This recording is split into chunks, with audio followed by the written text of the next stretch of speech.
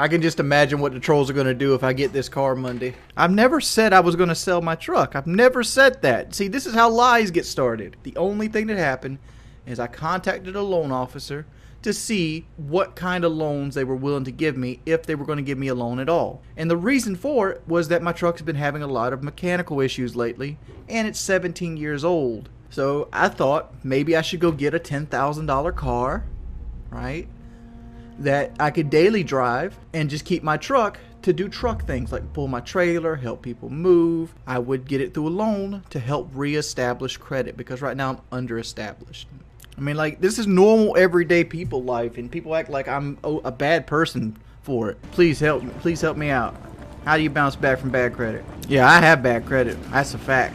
Yeah, the only credit cards I could possibly get are like those fucking bad credit cards. They're like 20%, 26% APR. I'd be adding like 25% on every purchase. I might have to do that. Any credit card you suggest, Yellow Submarine? I'm just bitter about my credit because, like, I didn't even mess my credit up. My brother did. How much cash do I have right now? That's none of your business. My streams have been getting really low numbers lately.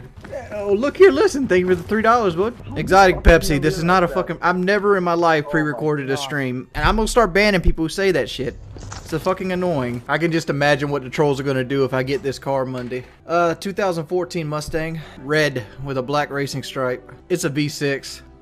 V6 cloth seats. No, it's not a GT. It's a salvage title, so it's really fucking cheap. But like, I'm not afraid of a salvage title.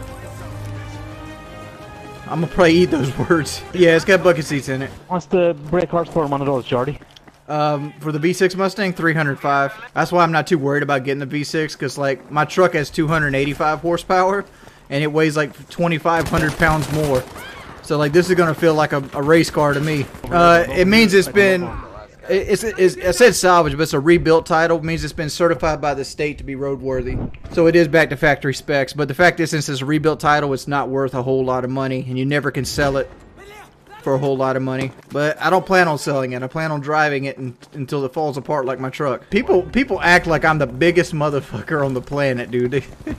Can you fit in a Mustang? Well, Brandy doesn't have my new phone number, so like, you're barking up the wrong tree.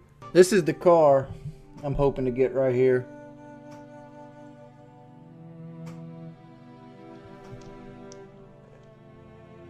Oh man, that's sick. Coupe, is it, Jordan? Yeah, it's a coupe. Nothing is the same as a big V8 when you smell of that gas. It just does. It's a different experience. It's not as cool as a big V8 Mustang, which I don't have a big V8 Mustang because that's a V6. But regardless, it's doing what I need it to do, which is look cool and get good gas mileage. And be a pussy magnet. Yeah, because bitches don't give a fuck if you got a V8 or V6. Well, shit, I'm assembled in Tijuana, Mexico, so me and the Mustang have something in common. Dude, I can't afford a Hellcat.